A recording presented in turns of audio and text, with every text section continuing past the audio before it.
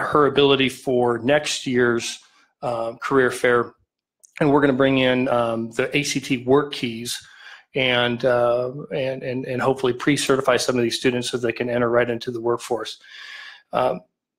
We also have a couple businesses that weren't able to come, but they're willing to come and meet with our students, like Custom Woods. Their HR, they're in the middle of a transfer of HR directors there, and they're going to come and meet with 2 kids that we've identified that are interested in working there. So we have our community businesses willing to go out of their way to find employers that are excited and ready to work. We could not have done this without Barb Clark. Barb Clark is a retired teacher. She's also my office professional. She has tirelessly called kids, midterm grads, encouraged constantly for the last month, identifying kids and making sure that they're ready for this. I don't think that they were ready for the opportunity, and once they had the opportunity in front of them, they were extremely grateful, and hopefully word of mouth will get down to the juniors that this will be focused on. But Barb Clark could not have done it without her. Trying to identify the kids and the encouragement that she brought, and then also Katie Ball and the individuals that we talked about that I mentioned earlier within our community. So it really is a baby step in the right direction to identifying kids that I think we've overlooked. I'd add that I spoke to a couple of the businesses as they were leaving, and they were enthusiastic about the students that they had a chance to meet, and the real potential there for getting high quality employees. So it was really good. We would have liked to have more than 45, but I think we had the right 45 for the first year. We're going to work with other area high schools too, and bring other area high schools in as we've increased our employers. I think we had the right ratio. I think we had about 45 kids, a little over 20 businesses, and we hope to increase our businesses, increase the student participation. And we were part of the mix for businesses too, because Matt Davis's name is on that list. Yeah. Any questions from the board? I just want to applaud your efforts for that, because I feel like workforce development is something that we overlook, and I appreciate that Kansas the Kansas Camp Vision is now looking at post-secondary education rates, but this is even a step before that, and I like that we're going in that direction. Here locally, as a former HR director of one of these businesses here, we do have workforce issues or trouble filling those. So that's amazing that we can just bring those to the students right here. I told the lady at Caterpillar I had to leave her table because I would have probably got an application if I would have stayed there a couple more minutes. You start looking at how much they start with. Chose the wrong line of work. Thank you. Well, I can tell you I appreciate all the work you guys are doing. I've been hearing for years about the needs in the workforce in all levels, whether it's manufacturing, software programming, just, powder coating, welding, you just name it. People out there have been saying we need it. We're going in a great direction, I think. So really appreciate it.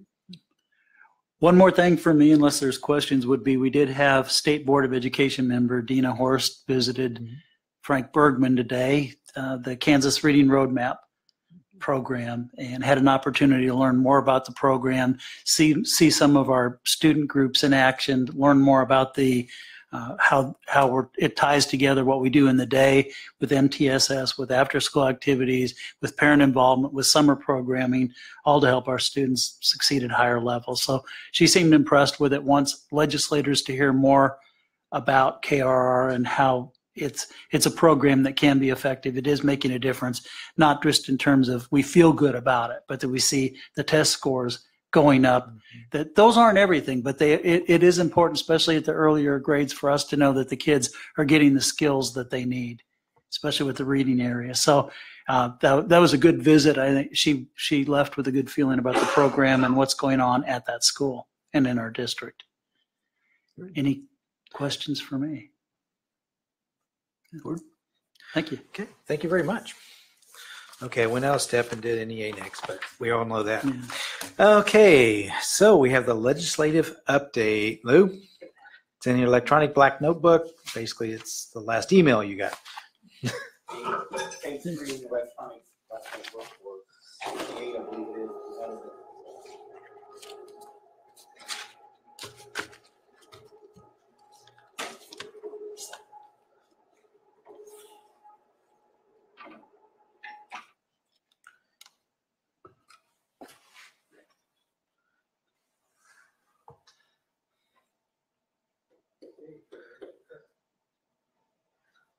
This is going to be a summary, of course, of the bill that was passed by the House on last Saturday, and then approved by the Senate Monday afternoon of this week.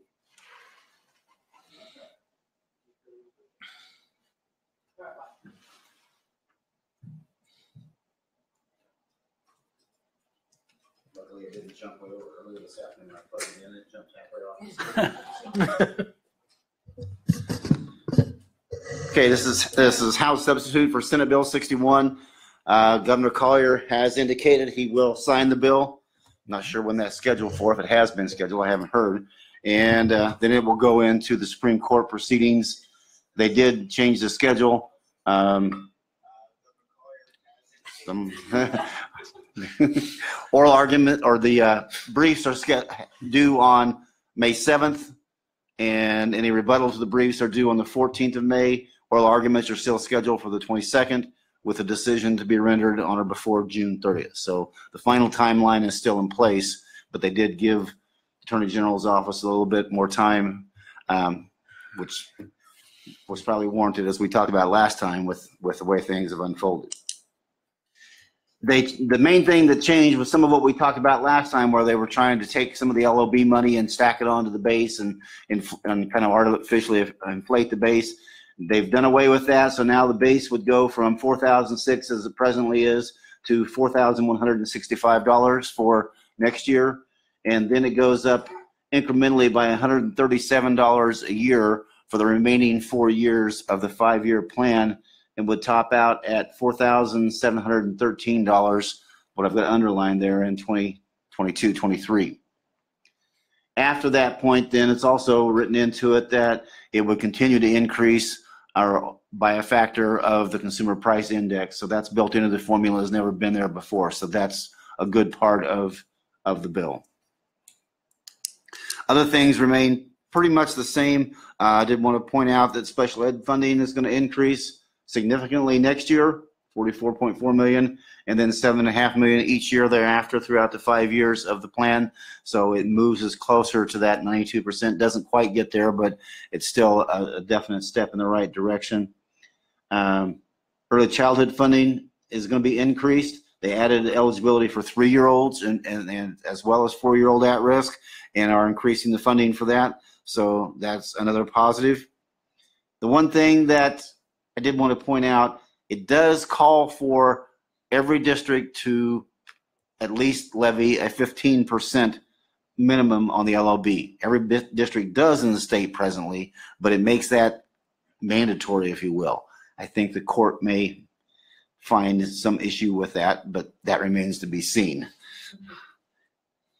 It does, the top of the second page here, it does increase the LOB base. The artificial base that's used for the LOB calculation is $44.90 until a base catches up with it. Well, starting in 1920, that artificial base will be affected by consumer price index factor as well.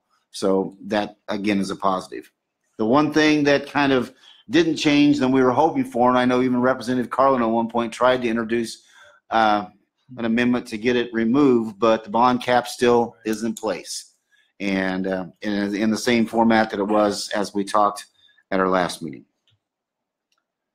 And again, you know, a speculative, but that still could be a subject of review or possible contention with the court if they see an equity issue rolled into the way that cap is designed. And I think there's potential for that, but that remains to be seen. That was an estimated max of $400 million then for next year. Is that correct? That was the number that we talked about last time. Yes. Okay. that the amount that expired is around 350, and the producer's price index might add another 50 million. So roughly ballparkish, that was what Mr. Varnberg said. It might be in the neighborhood of about 400 million. Okay, all told then over the 5 years as it breaks down here, it's $643,885,000 in new money added in. If you add that in, or on top of the 190 to 200 million that came in Senate Bill 19 a year ago, that's where you're up in the 850 million range, somewhere in that neighborhood. That's kind of been one of the figures talked about as what was needed for to meet the adequacy part of the debate for several years. So remains to be seen. Stay tuned as it continues to unfold. But it looks like, at least from our point of view, this is probably the minimum of what we would have. If something changes from this point going forward, it would probably only go up. So Mr. Reed and I have discussed it and so on, and we feel we can begin looking at some planning based on the figures that are included. This is just the column explanation for the spreadsheet. The two columns that we're going to focus on real quick. Well, column 2, which is just the weighted enrollment, and then 7 and 8 as we roll into the spreadsheet here. And I highlighted a couple of kind of our comparison districts, if you will, just so we can get an idea of what some of them are getting. Lawrence, of course, they've got about 10,800 students. They're getting 3.4 million in additional monies. And this money includes, as we talked about last time, both general fund increase and special ed dollar increase. Dodge City, which is almost very comparable to us in head count, 1.8 million. Geary County, only 594,000. And that, you look at it, that is primarily due to, if you look at column 6, negative 190,000, that's due to enrollment decline. Right. That's where their factor is. Manhattan-Ogden, 2,943,000 and change. Well, the biggest thing there, the 2,225,000 in column 6, is due to the enrollment increase that we get, that was this year, that rolls into the formula for next year. So a big part of it for us is, and then why that number is such a big number compared to Geary County, is because of that enrollment increase that rolls into the formula. So being a growth district definitely helps us. As the way the formula is, as I understand it, is still set, it's still going to be the prior year's number that is going to drive your base FTE. So it's this year's FTE that will drive the base part of the formula. The other parts of the formula, you're at risk, and some others will be on your current year. So it's still a mix, but that's that part of it that was put in place in Senate Bill 19 last year remains in place. Salina, which is about, 800 students larger than us, 2.3 million. Derby, 2.5. Mays, very comparable to us, 2.5. So the point of that, and here's Auburn, Washburn, which is definitely one of our comparison districts, 1.8. The point of sharing some of those other numbers, the comparisons, we are the largest of those by far, and the biggest piece of that is that enrollment increase. It's not all coming just from the change in the formula and from the additional money. That's a part of it, of course, but our enrollment number is a big part of what we're receiving next year. Okay, I believe that's all I have at this point. They're still working on conference committee to finalize, the budget bills and how much they're going to do with capers and some other pieces and so on. Reinstating some money for higher ed, and of course the consensus revenue estimates were very favorable, and even then the April revenues were 66 million above the recently revised consensus revenue estimates from a couple weeks ago. So the budget flow, or the seems to be very positive, which is something they haven't dealt with for a long time, and so that's good news coming out of Topeka that we haven't seen in the recent past. That's all I have, unless there's questions. Board? Okay. Audience? Okay. Thank you. Thanks, Lee. Okay, on to the Board of Education. We will start over with Katrina. All right. Last week, I had the opportunity to go with Eric to take Representative Carlin around Amanda Arnold. I think that it was eye-opening for her. We took her to my daughter's 5th grade classroom, where we could barely shimmy behind everybody just to get to the other side of the classroom. So I think that went really well. It also provided Eric and I the opportunity to talk to her about the bond cap, and so I was very appreciative of her efforts to try to bring that up, even though it wasn't successful. I think the more we can get that information out there, the better. And kudos to Eric, because I think that you did a lot of explaining on that one to make sure she understood what the problems were that we were up against. And that's all I have tonight.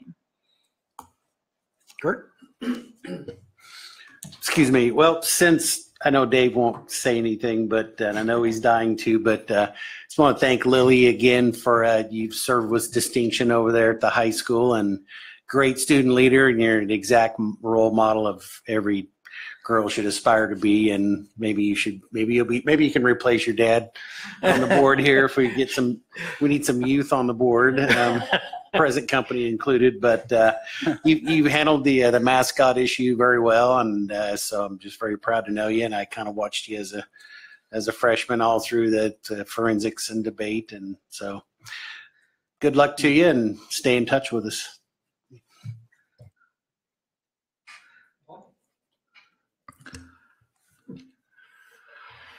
Facilities and Growth met last week with local law enforcement and emergency responders.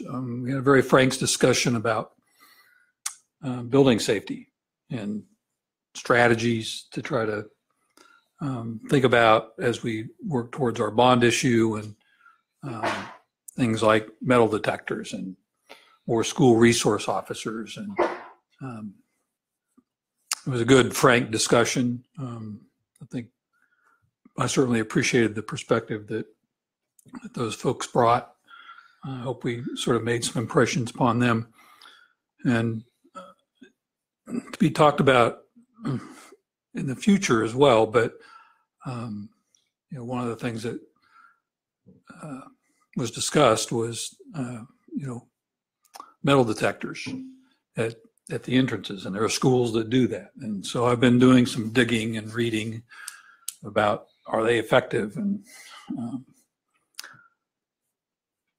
Los Angeles has been having a discussion in the wake of the Parkland shootings about that. And one of the things that was pointed out that made me feel a little silly that I hadn't really thought about before is, as horrific as Parkland was and as many students as we've lost to gun violence, we lose far more students to automobile crashes and to suicide.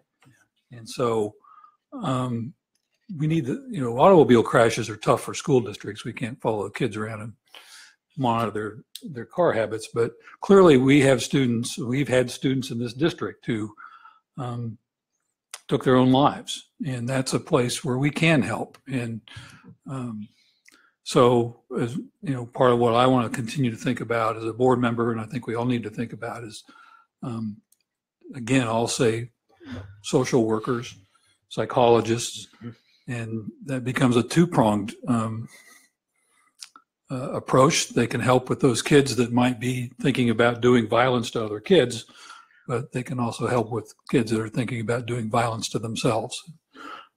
So, as an alternative, not that I'm 100% against metal detectors, I'll continue to push for softer ways of hardening our schools. I'll put it that way, to keep our schools welcoming, but address some of the real issues that we're facing. So, again, more to come on that. I don't think I've got a lot else other than I'm really looking forward to graduation. Yep. I actually have some notes I was scribbling today in between conference committee meetings, because there's a lot of downtime, it's like intense discussion for 15 minutes and then 2 hours of waiting. And so I have been giving some thought over the past couple of weeks to some of what we have talked about here over the last month or so about the bond issue. And so I just thought I would trot some things out because it's board comments and we haven't had a work session. So I'm just going to let people know what my thoughts are right now, and maybe those will help things move forward. I don't know. So I've been thinking about our previous discussions about whether we stagger the bond issue, what, how we might do it. And I appreciated that conversation that we had 2 or 3 weeks ago, but I've kind of come back around, and my gut at this time is to just go for the whole thing. I think we need to seize this opportunity as a great investment in the future, not only of our school district, but in the economic health and well-being of our community that's growing. And so my position right now, and I think I'm really firming up on this, and I don't see myself changing unless we get some significant data otherwise from our survey, is that at this point, my strong inclination is to go ahead and go for the whole larger issue. I think we should just go ahead and take care of as many needs as we can at this time with prudent planning. So I just wanted to let people know where I am on that. I think, I think our elementary needs, I wanted to thank Eric for his presentation at intergovernmental lunch last week, and I was glad that Michelle was able to come with him. And he gave a good presentation to the community leaders, and I think that helped explain a lot of things to several people there who, their jobs don't entail them paying attention to this every day. And there were a lot of people who didn't realize how full we were at the elementaries. And so that light bulb really came on for a lot of people. I think you probably noticed that too, Katrina. People were talking to us afterwards. Well, I just had no idea about your enrollment growth. And also they were really interested to see how we're relatively stable at the high school level. And that helped clarify some things for them. So I appreciated that. So thank you for that, Eric. And I thought that was a really good meeting, and moved us down the road with some larger community leaders who I think will need, obviously, to help us support the bond issue. So I was really happy about that. I think for pre-K, that's obviously going to be a little bit harder sell, because traditionally we don't think of pre-K as in the purview of K through 12, but we have supported that over the years, this board and previous boards. And I think we have a lot of data and research that can, show our patrons that if we invest in pre-K and bring them under our umbrella, it saves us money down the road. It prepares our students better. And ultimately it's a win for the school district. And so I think with some education, I think that will also be something that we can make happen. And I really think I literally, in the ladies' room on the way out of the intergovernmental meeting, heard 2 ladies, and I was not able to track them down because they got away. But they were literally talking about how, they saw me, they're like, oh, run away.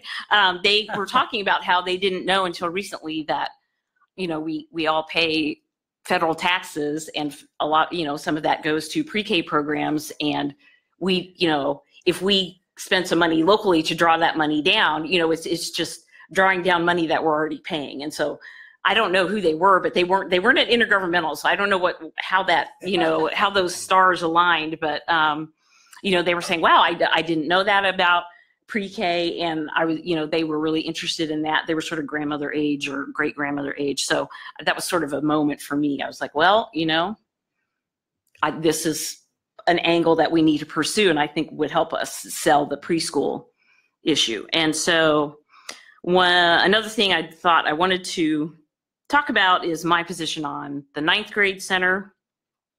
My support for the overall bond issue, for the full amount, is obviously predicated on moving the 9th graders up to the main campus. And I would like us to put to bed any more discussion of moving any more children to that building after the construction is done. Now, again, this is just me. I don't want to talk about putting 6th graders there. I don't want to talk about putting 8th graders there. If we don't think 9th graders belong there, why would 6th graders or 8th graders? So I appreciate the input that I've received on that. But me personally, let's move them, and then let's put administration down there. Let's do some community partnerships down there. And I think if we talk about that in our planning, and I'm not saying we have to assign every single room at the 9th grade center, but if we make that clear in our planning, I think ultimately the community will support that. And I think something that will help the community support the larger bond issue, moving the ninth graders, is, we do hear a lot of input about, we need a second high school. We don't need to move the ninth graders. We need a second high school. It's already too big or too small or whatever. So I think if we were to publicly say, based on the data that we have, based on the studies that we've received, when our population, high school age, or when our overall population, whatever, when it gets to X number, that is when we will start talking about a high school. Not until then, talking about a second high school. So, when our population gets to X, that triggers the discussion. Mm-hmm. And maybe we even authorize staff, start looking, it could be 10, 15, however many years, but it doesn't hurt to just keep an eye out for land if and when that trigger point is reached. And maybe that will help some of the folks in the community who at this point still seem to be really clinging to that second high school idea, in spite of the fact that our population just does not dictate the need for a second high school. If we were to build a second high school on the eastern edge of the district or something, our school that we just spent several $1 million renovating would be half empty. So those are my thoughts on that. And then my only other thing is, it occurred to me that, it's the last couple of weeks, 3 weeks, whatever, of the school year. We have a lot of community events at the schools, picnics, field days, music programs. This is a great time, I think, for our principals and our teachers and our administrators, to be answering questions from teachers from parents and grandparents and other community members about the bond issue. So are there just some quick sort of talking points? I'm sorry to sort of use that language, but just a few points that we can give them, just some facts about why we're doing the bond issue. I think all of us who are up here at the table, we think we know, and I know for a fact that Michelle sends out updates after every school board meeting. But I wonder, I know sometimes those things get lost especially at the end of the year when we have so much going on. So is there something that we could do for our principals and for maybe, and maybe it's the principals and just some of the leadership, have a few talking points if they want some board members to come. And I don't know, I don't know how you meet with your folks. I don't want to have the board intruding on, cabinet meetings or whatever, but I just mean, if there's a time when they would like to meet with a couple of board members and Dr. Wade and Eric and Michelle, and we could all be like, okay, team, here's, we may not yet know at this particular moment what that bond issue is going to look like specifically, and we haven't gotten the survey data back, but just, here's why your board is talking about a bond issue. Here are just some facts, because I know there's a lot of information swirling around, and I know that we do a great job trying to push stuff out to our folks, but I just wondered if a dedicated time with a couple of people, would that be another way to just help us get our message out? So that's it. I'm sorry I took up so much time, but I've had some windshield time and reflection time, so thank you. I'll go ahead and respond to that with what I know right now. First of all, it'd be pretty simple to put some talking points together. But your upper administration, as far as principals or district leadership teams, have been briefed on where we are in the process. I thought they probably were, but I didn't, Pretty much every meeting we've had so far, that this is where we are. Good. So we've been keeping that up I didn't know how much through. Detail you had gone into with them. We've kind of gone into the preferred method of each. This is kind of where we've landed on the preferred method. And now it's about hashing it together. Okay. So Dr. Wade can probably speak to that as well, but I think there is a good understanding from that group. Okay, thank you. Maybe not exactly where we're going to end up. Right. But I think they know what's been out there, what's the leading things in perceptions. I didn't know how much detail you'd gone into yet because we've been so amorphous. So very clear about the primary early learning Mhm. going to 2 sites, Uh-huh. and where those 2 sites are elementary with an East school and a 6th grade transition to the middle school and the high school on one campus. So all those things where, as we had those individual discussions, the ones that came out on top. Mhm. Now, we probably went over the other options of it as well, and always ask for ideas. We get them from that group too. But I think they're well aware Good. of where the board Good. landed on all those things. Now, the little smaller things on it, Yeah. I think they know what's appropriate on their buildings. They're paying really Right. close attention to their buildings. Thank you.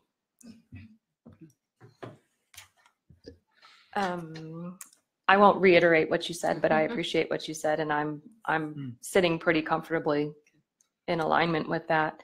And same thing in the sense of having some time to think about it in the week since we've had a work session and time to reflect on where we are. And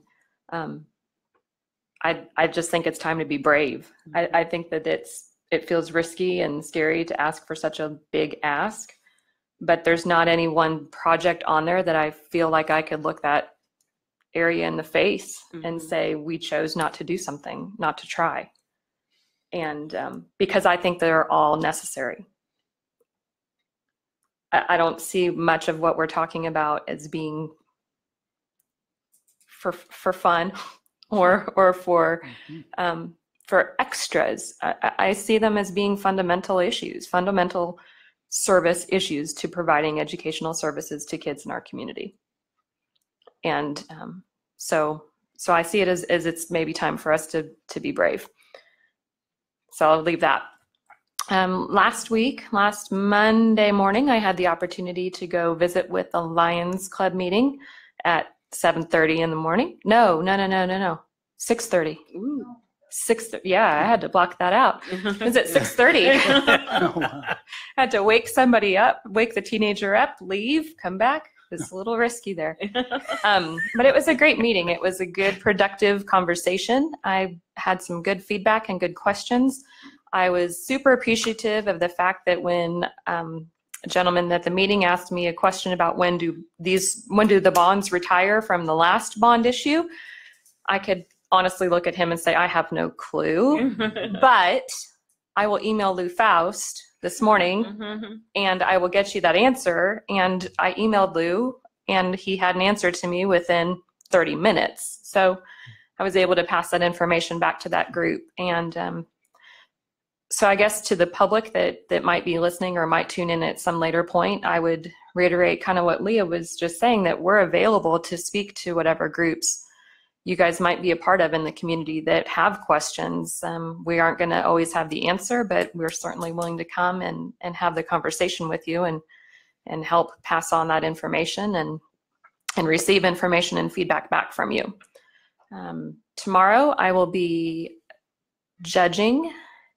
I'll be judging. I was asked to be a judge, so I'll be judging from Morgan Job's language arts class. They're doing the visual literature projects that are going to be presented and available for at the Beach Museum tomorrow. So I'm excited to do that. Those kids asked some good questions, and I'm excited to see what all of their projects are. I think the Mercury covered some of that last week. You kind of gave a preview to that, I believe. Girls on the Run 5K is on Saturday. The season is almost over and it's an exciting time. And then the last thing I would just put out there, if anybody's interested in riding along with me, I'm going to take the day off on May 22nd and go watch the Supreme Court at work when they review or have the oral arguments on the school funding. Just thought, well, I've never seen them argue or seen arguments in front of them, and that seemed like a good day to go. So if anybody is interested in going, I'm happy to have company in the car. That's all I have. Interesting. Okay. Well, a couple different reflections. One, Dave, your comment about suicides and the other issues. I read an article in the Kansas City Star, I believe it was, this week about basically an epidemic of what they're having in Kansas City of suicides. In fact, their last one they didn't even have a joint session of the students to talk about it or anything because it was becoming too common. So yes, I think we do need some extra counselors and stuff in our schools. Being in healthcare for 10.5 years, I can tell you we have dropped it big time in a lot of areas. So, and I appreciate your comments on the school. I'm anxiously awaiting our surveys that we have sent out to a lot of the other areas. I did get an email about our strategic planning. Can either one of you, they want a 4-hour session or something with the board? Yes. I think several 4-hour sessions with the We board. already have 2 volunteers for that. I think they want to hear from, I know they want to hear from the board. So, and they, I know one of them, the comment here was, I need to get 3 to 4 dates planned for the school board to do the strategic plan. Each session should be around 4 hours. I would like for the last session to be before June the 10th. He's good. So, look at your calendars, I guess. I don't see anything My brain. either the 20th. I don't see anything next Wednesday. I would like to try and keep them on Wednesday, but they don't have to be. Kurt? Say they want 3 sessions or 1? They wanted 3 dates. I don't know how many sessions, 3 or 4 dates. But they only want 1 4-hour session. It wasn't real clear on his email on how many actual sessions. He actually wants 3 to 4 sessions with us. That's the impression I got, was 3 to 4 sessions of 4 hours each. Is that? Wow. We didn't talk to him directly, but we got the email as well, Daryl. I think we need to clarify that. Well, I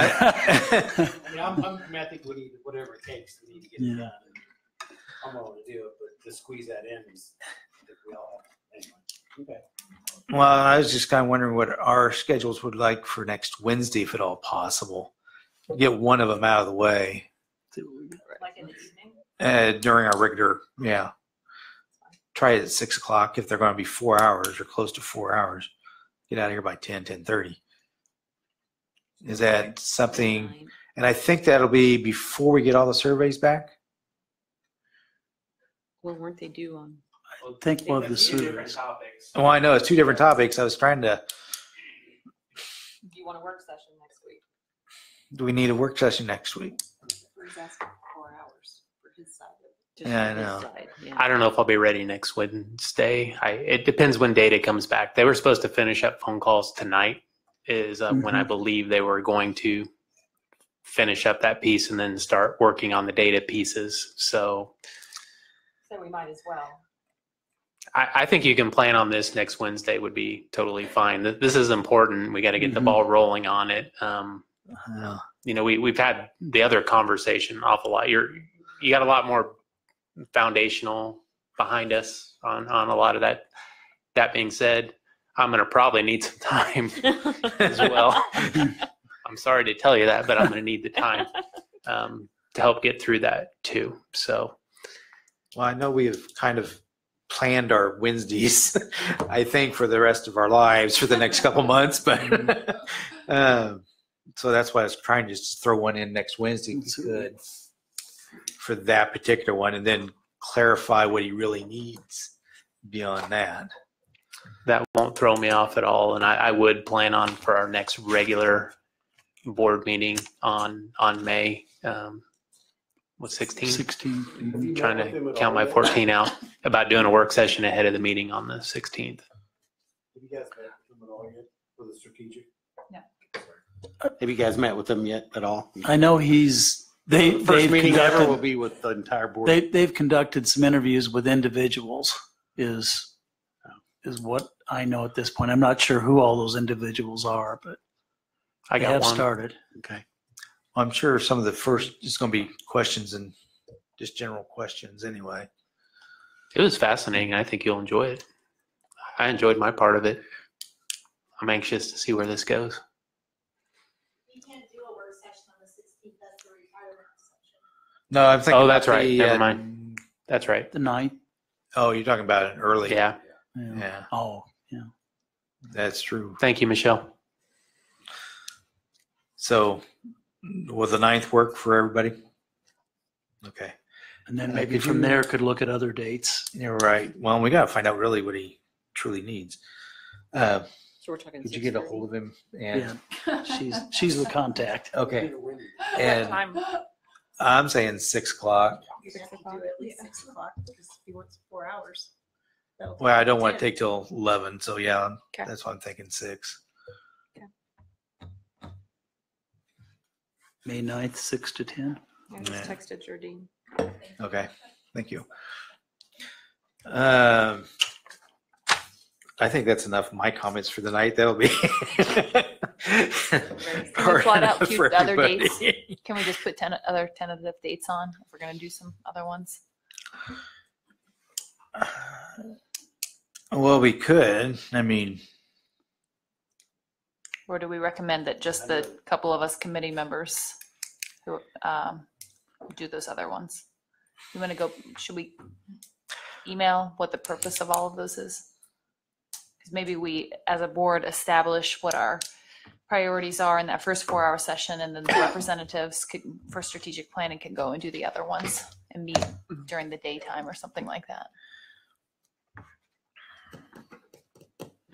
maybe. I mean, I think his first one was pretty general, so. And I don't know what the other sessions he's looking at and purpose of them are, so. I think we need to establish that.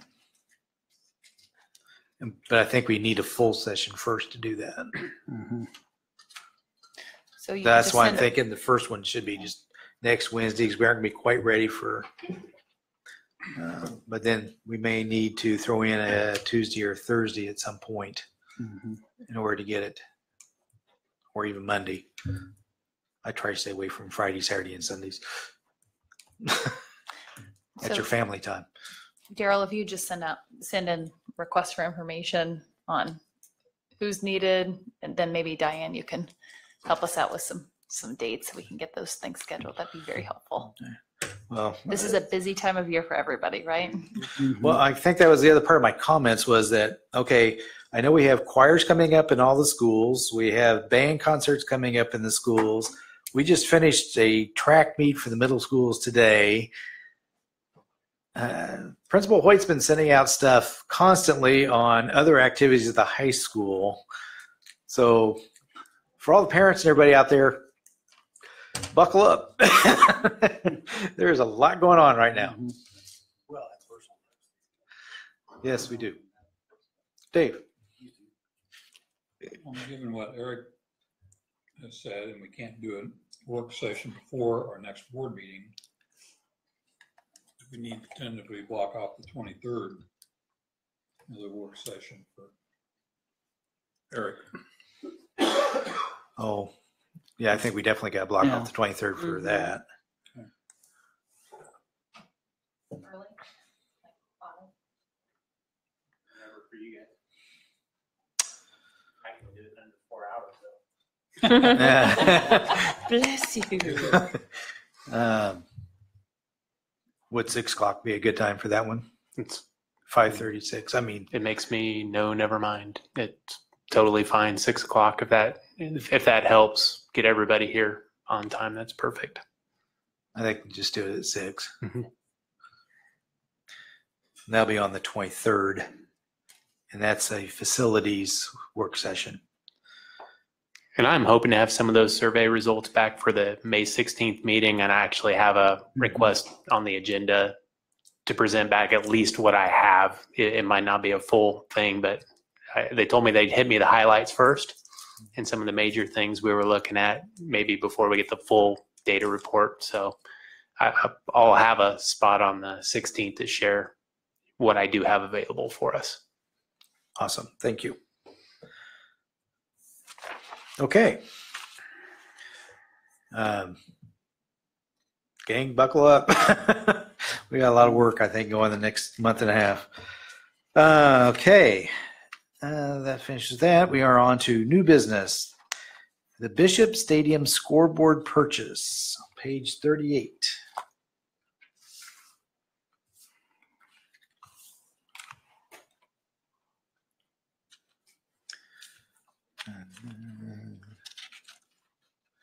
Does Matt need to come up for that, or Dave? Well, I'm willing to make a motion, but I'd sure like to hear, sorry. I'm willing to make a motion, but I'd kind of like to hear about, give people some recognition for where the funding came from for this.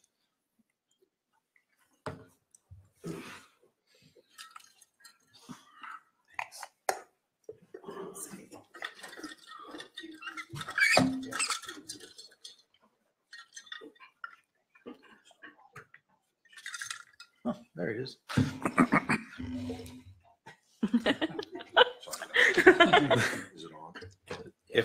There we go. A real blue light, it's on. If it's green, it's off. Well, thanks for having Matt and I tonight. This is a project we've been talking about for probably a year or so, and we've been working with the parent support group with the football program, and also trying to get a major donor to help us out with the costs of the scoreboard. I knew I was in trouble a year ago when the horn stopped working. So that's during game time. That's a big piece of football games and end of ball games for soccer and such. So doing a little research last year, I kind of found out that it was installed sometime during the time of Dr. Les DePew, I believe, one of our former athletic directors.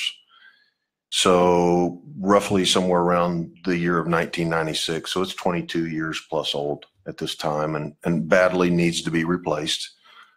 This last fall, Mr. Davis and his crew put in LED lights, so we would have all the lights available for the scoreboard, and just kind of pieced together things the last couple of years with hopes that we could come up with enough money to put something together, and we have.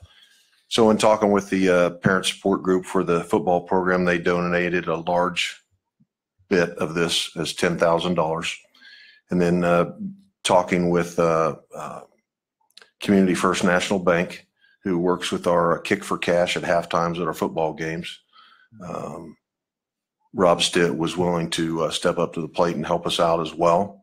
And so that's where the advertisement piece comes on the scoreboard that you see from the example. So we're using very little district funds at this time. We are going to have Thomas Signs. They're going to do the installment. We have to add an additional steel beam to it out there to support an additional 7 feet to the enlargement of the scoreboard. They're going to install that, and then when the piece comes in, then they'll do the removal of the old scoreboard and installment of the new. Yeah, and then our electrician will come in after that and do the wiring and all that stuff. So there won't be any added expense on that. Great. Any questions from the board? Nope. Dave? Make a motion. Okay. I move to give final approval to the bid submitted by Daktronics of Brookings, South Dakota to replace the scoreboard at Bishop Stadium in the amount of $17,860. Second by Leah. Any other comments by the board? Except the fact this thing's old. Go ahead. Sure. Well, I just so the public knows, I'm going to go ahead and vote for this because it's even though my bank gave a large donation for this, but it's not purchasing any services from the bank, so it's just a donation. So I think I'm comfortable go ahead and voting on this. Thank you. Any more comments from the board? From the audience? All those in favor, right hand. Motion passes 6-0. Right. Thank you. Thank you. Thank you. Okay, 8.3, desktop purchases. Dr. Ribble? Oh, Kurt. Awfully fast on looking down the line there. I move to give final approval to computer desktop equipment purchases from Micro Supply Incorporated of California in the amount of $28,046. second by Carla. Any questions or comments by the board? Dave? I'll take this opportunity to say that, again, all these technology purchases are part of a plan, multi-year plan that Dr. Ribble and his staff have been working on for a long time, along with board members and other committee members. So while it may be looking like the board's just giving quick approval to some large purchases, we've actually in some ways been looking at these for years. Thank you, Dave. Anything from the audience? All those in favor, right hand. Motion passes 6-0. District, let me see which one am I? 8-4. District technology purchases, page 42. Carla.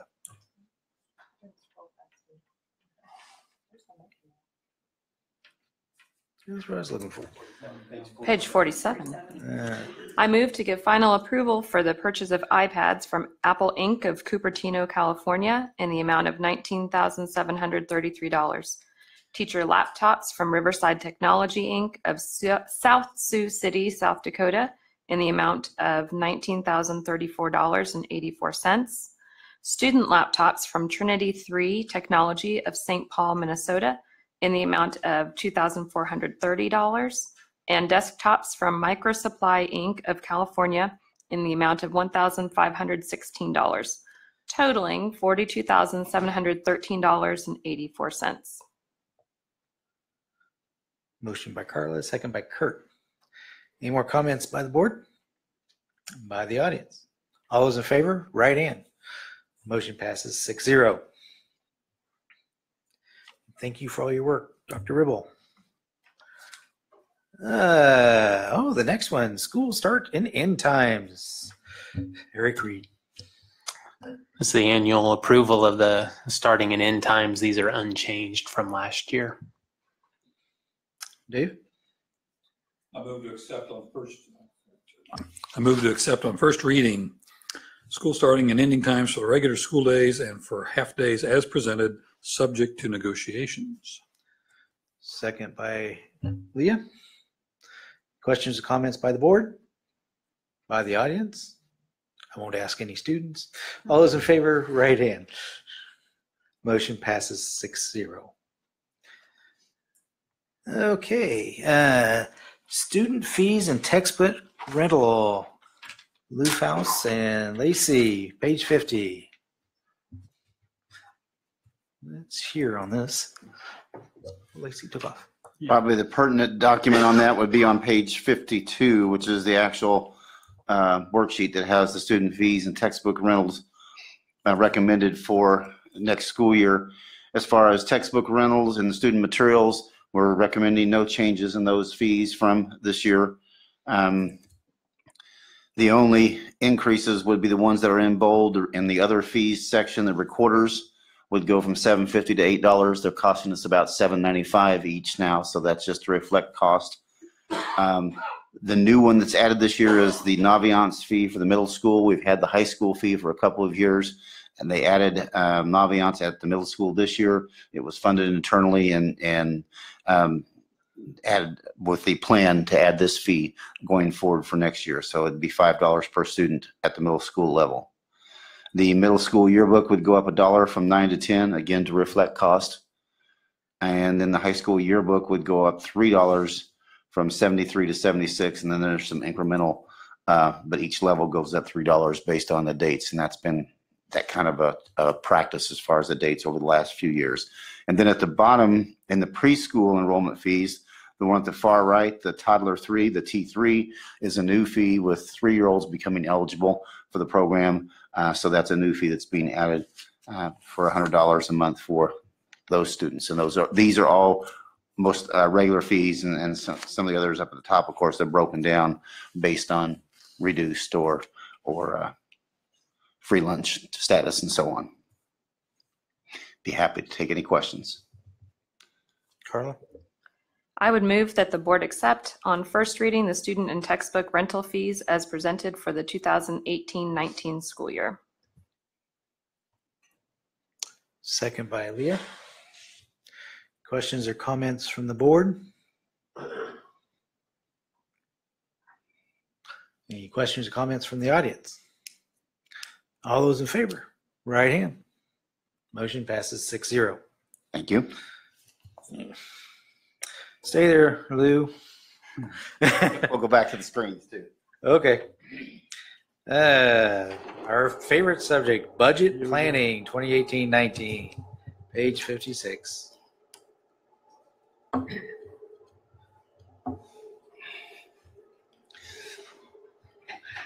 Budget season begins. And we'll end first meeting in August. So the process, hopefully, yes, hopefully we're there by that point in time. What we've got with you starting on page 56 in the packet is a listing of budget addition requests that have been submitted by various district leadership personnel, principals, and directors, and so on throughout the district. And what we wanted to do tonight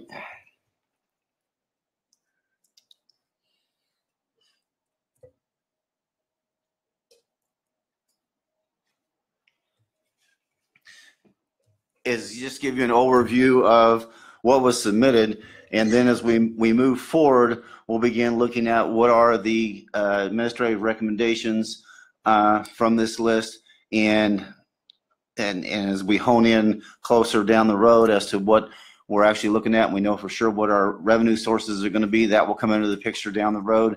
Any projected savings we have in different areas and those kind of things, and begin to balance that as to what we think we can do and what our needs and priorities are going forward. I will say, just as a caveat going into this, this is the most extensive list that we've ever brought forward, and part of that I brought on myself at a DAT meeting earlier in the year when we had no idea what was going to happen with the court case and so on. I said, submit your needs, submit your wants, and dream a little. If you know there was something really significant that was to change and happen. Well, I didn't think we'd get as much as what we did because the list totals a little over $7 million in additions. And obviously there's no way that we're going to be able to fulfill all that. So making some priority choices is going to become a challenge going forward, but is need. And also I will say, going into it, there are a number of areas where in this list there are probably overlapping and duplicate areas that came from different departments that were alluding to maybe similar type things and needs. So some of that will filter out and sift out for you as we move forward going as well. Okay. So, and I'm not going to go through item by item, but just give you kind of group overviews. The first ones in the red are kind of some things that we carry forward from prior years that were things that we just kind of want to make sure that we're aware of or that we are checking into. For example, the second one there, the internet increases, we've got a 5-year contract, so I visited with Dr. Ribble, so that figure is going to go away, and that one will drop off a list. We don't have to worry about that while we're in the terms of that contract. E-rate funding, we're still doing some research on. The first, I've got them broken into groups. The first group that I've got, group 1, is kind of district budget and utilities, kind of almost some things, the have-tos, if you will, that we just anticipate. Such things as probably adding a teacher or two for additional enrollment needs. The inflation value, we've had that in our list every year, and we kind of calculate that based on all expenditures outside of salary and benefits. What would that be? And then calculate a 1% increase. Just because we need that just happens to all of us, just like it does at home. We need to be cognizant of that. Insurance, health insurance, we don't know about, so that's why it's in italics. We've got a figure in there now, but you know that's one of those that we don't know what the percentage increase might be at this point in time, and Andy keeps working on that, and hopefully we'll know that within the next month to 6 weeks, so that we can plug in a real value there. Other things as we work on things that we anticipate, some of those type of things, utilities, things of that nature as we go along. That section right now totals a little over $1 million. The second section came from Matt Davis in maintenance and facilities.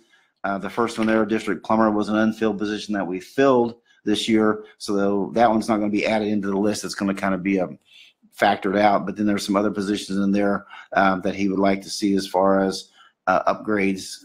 A lot of the areas and skilled maintenance and in grounds around the district. From the early learning in group 3, a school nurse and a social worker. And that one we're looking at and seeing if that would come from our operational funds or if maybe that would come from early childhood funds. So we're still doing some work on that item. The next section, group 4, comes from teaching and learning and involves the instructional technology facilitator. That position would basically be maintaining a position that we funded out of the DODEA grant presently, and that with a DODEA grant ending, that we would need to maintain that position, at least 1, if not 2, for the district. And that one's duplicated a little bit in Dr. Ribble's IT request. ESOL, as our staff, as our ESL population grows, MTSS positions, there's a number of personnel positions here throughout the list that you'll see as we kind of go through it. The next section, group 5, is special education from Dr. Hauser, school psychologists, behavior technicians, special ed consulting teachers. Again, a number of personnel requests there. That section totals $872,000. Dr. Ribble's IT is group 6, additional IT funding. That is to support the ongoing expansion of the one-to-one program. The instructional technician, that was the one that was duplicated kind of from the teaching and learning one. That would be the same position. So that's when we can kind of factor out. IT total was $260,000. Then we get into the biggest one came from Dr. Shivers and the elementary administrators. They had a number of requests totaling $3.44 million all in all, but a number of different things: academic coaches, social workers, full-time specials instructors to try and eliminate some of the traveling, a number of things to deal with MTSS, Tier 3 reading, and those kind of things as well, kind of on their wish list. But that list is pretty extensive. Mr. Hoyt had a group of things from the high school that I know he would advocate and say a lot of those would be fillbacks from the BAC cuts several years ago. The high school probably took the deepest cuts when we went through that process back in, when was it, 13? See, it's a long time ago now. Yes, I'm with you on that. But the high school recommendations total $445,000. Included one item in there for equipment supplies for the band. That would be for tubas, yes, for tubas for the marching band. And that one probably we can look at maybe as that being a capital outlay request or maybe something different down the road as well. It may not have to be in a general fund type of request. And then some of the supplemental positions came from our athletic directors. And again, the main one there would be the second one, the middle school coaching positions, to fill back some of the cuts that came in coaching positions in the BAC. We're still having to cut quite a few kids at the middle schools because of the reductions in the coaching assignments. And so the request was to try and maybe backfill some of those and eliminate some of the cuts that are having to take place at present time. And so if you look at, and then the last section there is kind of one that's again a working document, is an estimate for what a 1% salary increase would be for each of the employee groups. You put the 3 together and it's a little less than $500,000 for a 1% increase for all employees within the employee group. So the total of groups 1 through 9, that's without that last salary section, is just over $7 million. If you add in the 1%, then you're at almost 7.56. So again, the wish list is long, much longer than what 2.9 million is going to fund, and so we'll have to make some priority choices and start to whittle that down for you in the months ahead. Lou, is there any way to highlight or do something about, we had, what was it, $2 million in cuts? Was that done 5 years ago? It was $1 million that we ended up doing. Okay. At that time. Is there any way to highlight or show any of those cuts that would be these bringing them back, basically? I've got the coaching positions listed. I think we could do some of that. Yes, we could. Because I think there's social workers maybe or something else, or we may have kept those, but I can't remember. Yeah. It's been a few days ago. I'd have to go back and look at our final list, but I could look at that and try and do some color coding or something as we work on it, because obviously there's going to be some of those as we make choices going forward. I'd say far majority of them were not that way. Are not backfilling. Okay. Probably the primary ones that are baffling that I know is Mr. Hoyt's positions and then the coaching positions, the two that I cited.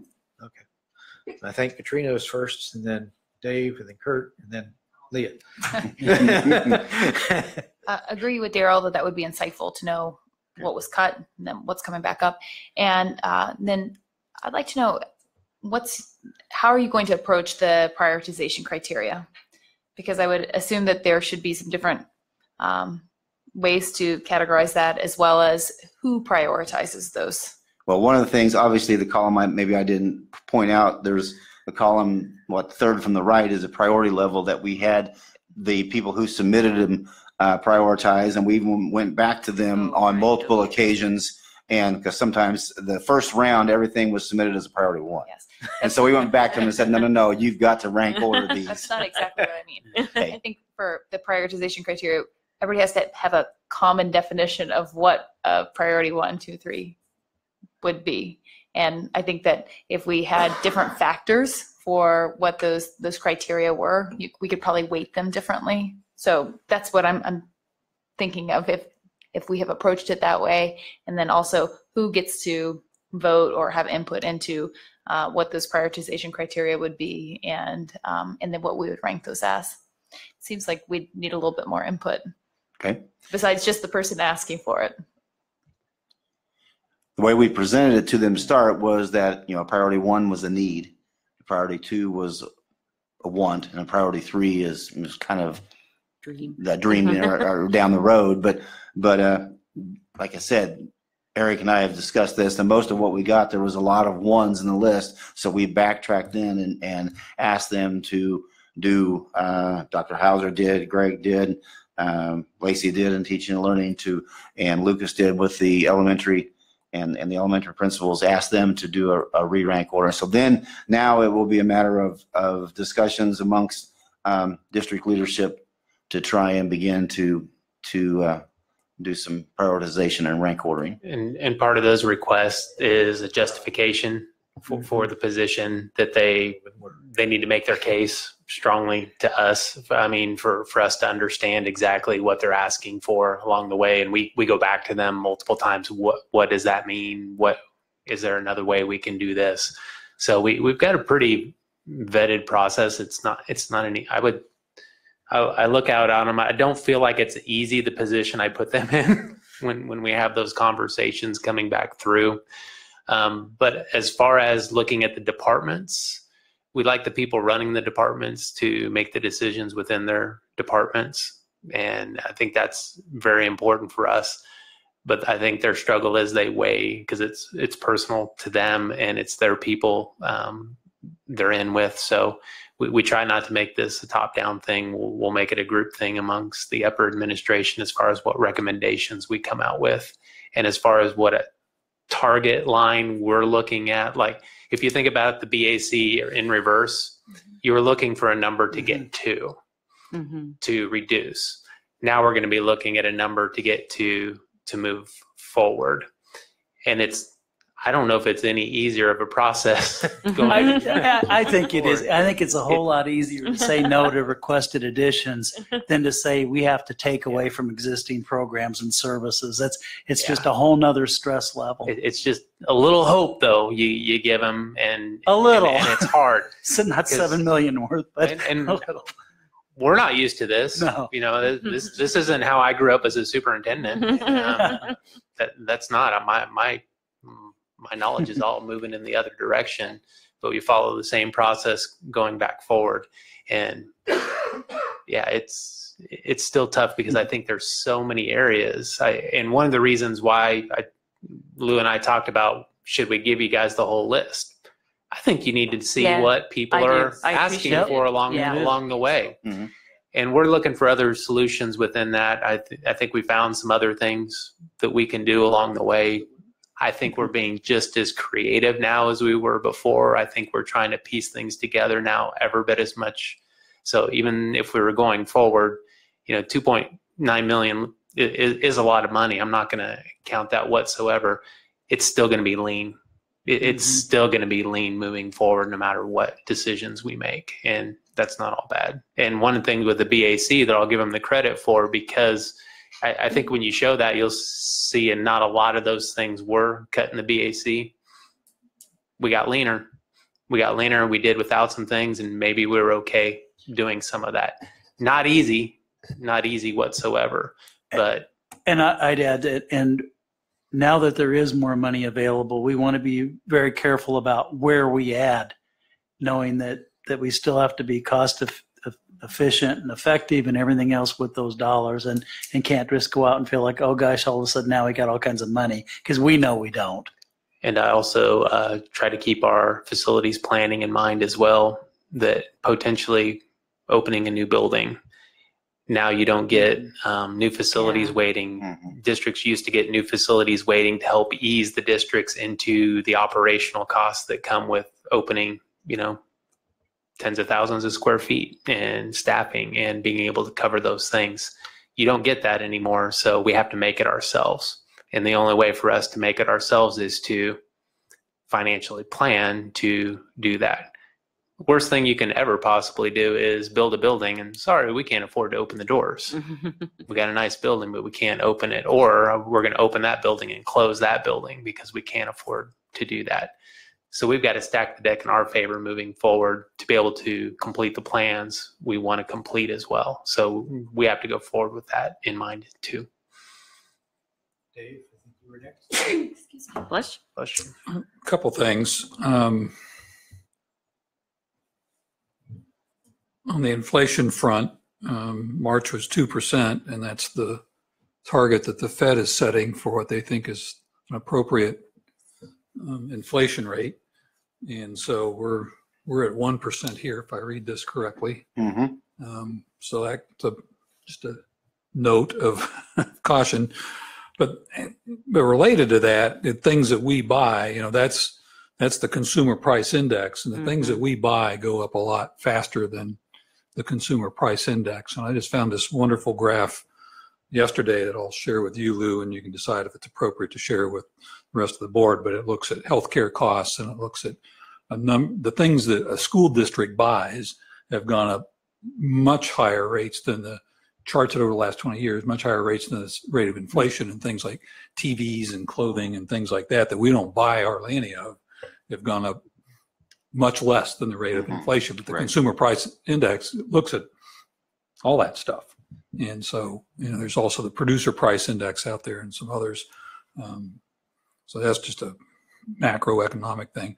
Then the other piece, I assume this was all put together before we had what came out of Topeka, and I look at, special ed and the dollars that are being allocated there in their budget requests here, and that strikes me as sort of they're on their own to a certain extent. It seems like to me that the 700,000 roughly we're getting from the state for special ed's got to go into special ed. Well, something you got to keep in mind with that though, Dave, we've already been supplementing $1.5 million into special ed over the years as well, because they haven't been meeting that percentage. So I wouldn't say it'd be a 1-to-1. It's part of the discussion. Definitely we need to move forward in special education, but how much we supplement that is an important discussion to have, because that's been something that's been choking our general fund, supplemental general too. Well, I guess another way of saying it, it's easy to look at 2.9 and say that's what we've got, but it's not, because that 700's not going to go towards anything on this list other than some of the special ed requests, essentially. So I think it's all I've got for now. Kurt, I think you were next. Well, I don't know if this is really even the time to bring this up, but I find most of this is personnel, looks like, or staff. Got a few things there, like, for the tubas for the marching band. That seems like that should be more like a capital outlay item. And I think in fact, I think about 5 years ago, the average age of our instruments is like 25 years old, and now they're 30. I know we haven't replaced band instruments for a long time. That always gets put off, and that's our biggest extracurricular program we have in our district. And we have 225 kids in our band this year, and we only have 200 uniforms. Remember when Nancy Knopp did that for the uniforms? And so we're short 50 uniforms, and that's they're $200 a pop, I think, and we're looking at 10,000 there. And so and now's probably not the time to talk about it. I want to make sure we don't forget about our band and that one of the biggest programs we have for that co-curricular in the district. We did add, it's been, I think, 3 years now. There was a line that was added in capital outlay that was for music instruments and has been in place. And I think it's 20,000 a year that's been added to that line that was added several years back. So they've had that to do some of that. Now, is that sufficient to do meet all their needs? Probably not, but that didn't exist before. So that was something that we added, I think, in Dr. Shannon's last year, and we've carried forward. Well, my son played tuba at Manhattan High School and in a K-State marching band, and they're $8,000 each. So 20,000 doesn't go very far for instruments. And I know we have Glenn's down here that does a good job. I think they help us out quite a bit with pricing. But anyway, I just want to get that bug out there. Yeah, I have a motion to approve this entire list. No. I vote yes.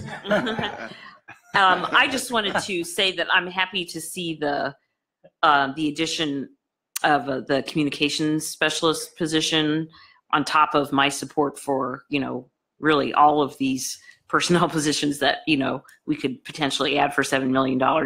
I think that is something that we need to look seriously at as we move into the bond issue, because I think, that's going to be an additional workload that we probably will need some help on. So I just wanted to say that I appreciated seeing that on there. I'm going to move all the way back to Katrina's first question and the prioritization. And just simply a question to clarify how I'm reading that. When you have the priority levels, and I think this hits on that common language, that some of these are numbered 1 through whatever. It looks like they're put in numerical order. This is our top priority. This is our last priority. Some it looks like are numbered. These are 1s because they're needs. These are 2s because they're wants. So my question or my request to make that is that, to me, we need to have a similar measurement scale, whether it's that each department numbers them 1 to whatever, or however that works. And then that brings my question, or I want to clarify, I guess, like I noticed in the special ed, like there's school psychologists are listed twice, 3 times. So is that because those are different for different schools, different sorts of school psychologists? Like one would be more testing driven and one would be more. No, the way I asked her to do that is the original one was for 5.5 school psychs. And so that was one of the top things on their list. And when you're looking at it in a rank order, we've got to break that down a little more. What's the priority you want? Yeah, do you want 1 psych, social worker, sped teacher, 2nd psych, and had them break it out in that capacity to break it down a little lower? Just because when you're looking at some of those positions, when they grouped them all together in one, the chunks were so big that, we would have made it through the process, because we would have sat down with them and said, okay, is this what you want to do, school psychs and nothing else whatsoever? Whoa, we probably don't want to do that. We want to do some different things within there. So. But yeah, I think we can, most of them are in that way. Those that aren't just a straight rank order, we can easily have the personnel in those departments do that. And when this is a living, breathing document. It'll go through many iterations, if you will, like the BAC did way back in the day. For those of us who were a part of that, it will change as we we move along.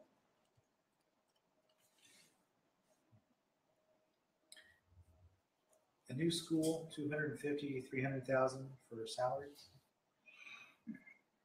I think I've got it in a file. I calculated it a while back, and I think it was total operations, and I'd have to pull it and bring it back to be exact, but I think it was somewhere in the neighborhood of, estimating the cost, and we used Marlette as kind of a sample comparison school. I think it was, I want to say 450.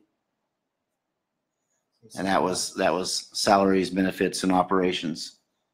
You know, not the facility itself, but for what would be your first year cost for personnel. I think it was more than that. I'll bring that back the next meeting. Don't quote me on that, please, Dylan. Let me look at that, and I'll bring that figure back to you the next time. I mean, it's just something else we need to keep in mind as we're going forward. Right. Yes. Mm-hmm. That's going to be an additional, whenever we get to that point, an additional amount that we're going to have and be able to sustain going forward. So Leah, you need to up your motion to 8.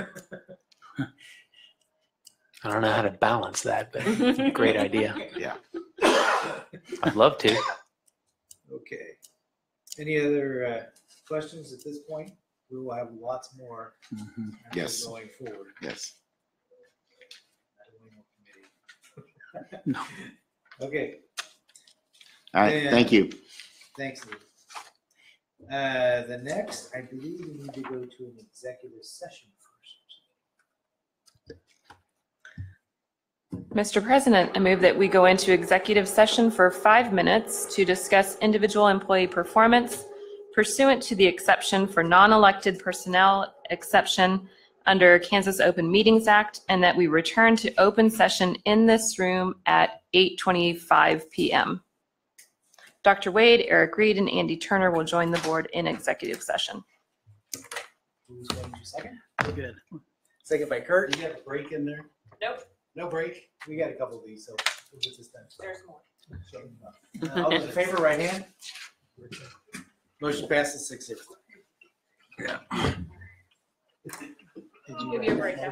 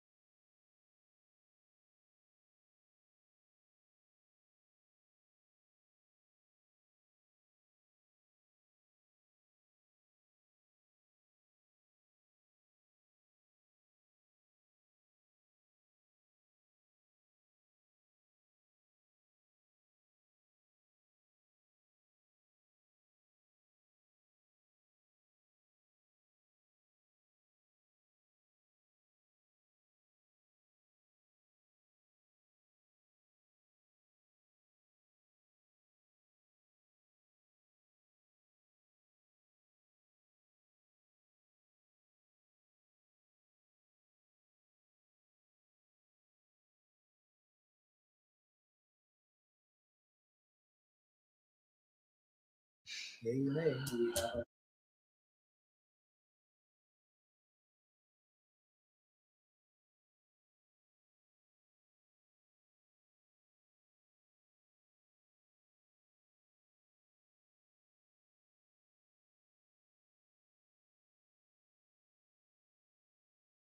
Here's a plain Jane, so whoever wants to do it.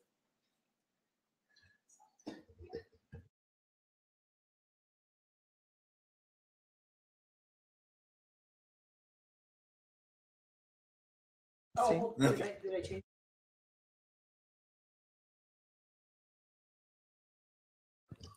I move to approve Resolution 1718-11 and Resolution 1718-12, the notice of intent to non-renew teacher contracts for 2018-19 as listed.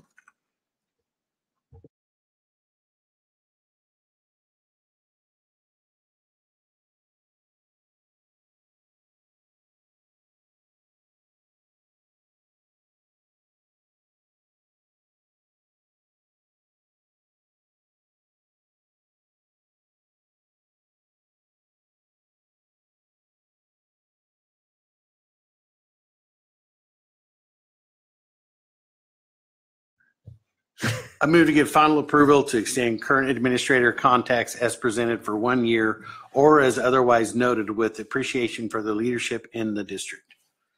Second by Carla. Motion by Kurt. Questions or comment by the board? By the audience? All those in favor, right hand. Motion passes 6-0. Okay, well, we changed next part of this. Let's go into the exec session for acquisition of real property. We'll talk about meetings later.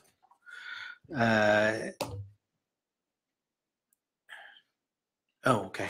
The 13.3 executive session.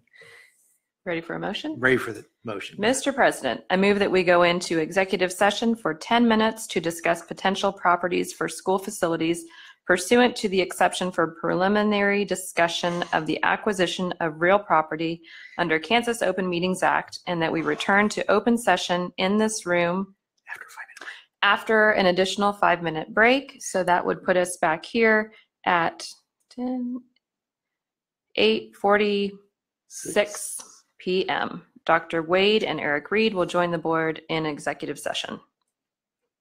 And Kurt seconds. All those in favor, right hand. Motion passes 6-0.